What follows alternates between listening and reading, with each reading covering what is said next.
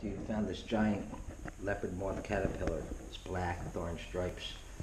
This sucker can eat through some leaves. I found one of T-Bird's old bug boxes, so I'll put it in here. See him turn into a pretty moth. Let's go check on the caterpillar. He don't move much during the day. He's nocturnal. He's moving at night. Yeah, he's trucking along.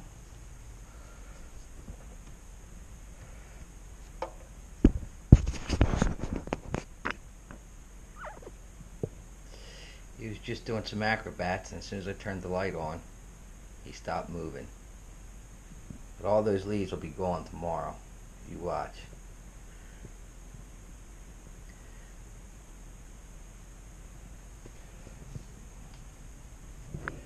Night night. Oh, here he is. The caterpillar spun a silk. Now it's turning into a chrysalis.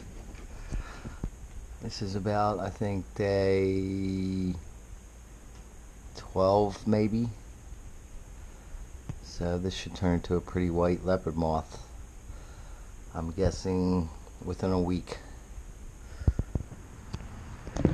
Oh, it's been a couple weeks since put the caterpillar away. I guess 2 weeks after I put him in the cage, he turned into a pupa. That took about 4 weeks for him to came out, and he came out last night. And this is what he looks like. I named him Lionel. Pretty white leopard moth. It's hard to see, but on the up towards the head, there's blue spots on the wings. Pretty neat stuff.